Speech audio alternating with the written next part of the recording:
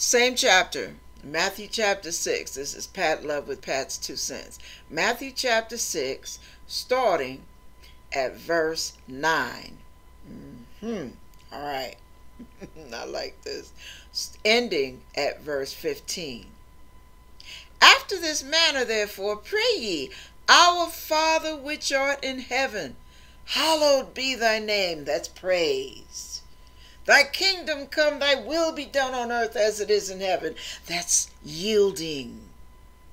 Giving up control. All right. I'm just briefing you in between with Pat's 2 cents for those of you who have a hard time understanding the Bible. Okay. Verse 11. Give us this day our daily bread. Now you're asking for your needs to be met. All right. Verse 12. And forgive us our debts as we forgive our debtors. Yeah. Listen to the condition there. As you forgive your debtors. Think on that for a minute. Okay, back to the word. And lead us not into temptation, but deliver us from evil. For thine is the kingdom and the power and the glory forever. Amen.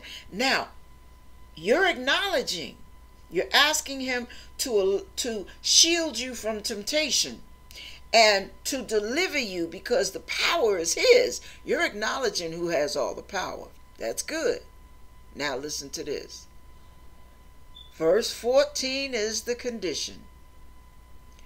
For if ye forgive men their trespasses, your heavenly Father will also forgive you. 15. But if ye, listen carefully, but if ye forgive not men their trespasses, neither will your Father neither will your Father forgive your trespasses. Now, what are you going to do with that? When you look at people you refuse to forgive. Here you are trying to walk in Christ, and Sister Appleseed got on your last nerve at the church business meeting. And you decided you're not even going to acknowledge her presence. No, she better not say anything to me. I do not appreciate how she disagreed with me in public. No. I'm not playing that. As far as I'm concerned, she doesn't even exist in my book. And she better not ask me to forgive her. She knows she's wrong. But no, I'm not going to forgive her. No, why should I? Look what she said. Yeah.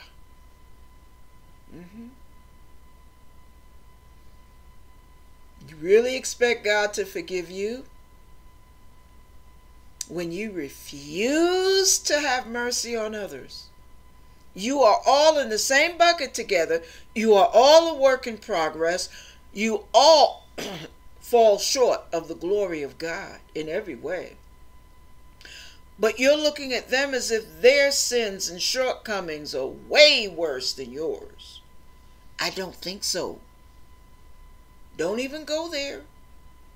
That's a losing argument right there. Yeah. If you don't want to forgive, if everything in you wants to make them feel guilty and sorry and all of that, and as far as you're concerned, they did you wrong, baby, and you're never going to give them an opportunity to do you wrong again, guess what? You better take a moment and say, Lord, nothing in me, go on and be honest, nothing in me wants to forgive them, but everything in you wants me to do so. So I am asking you what you got in you, put that ability in me so that I can forgive. Help me to forgive that person. In the name of Jesus, I pray.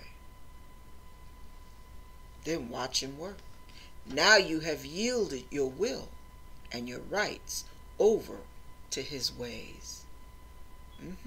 God honors. He honors that. He honors your truthfulness, but he honors you turning it over to him. Amen. Amen.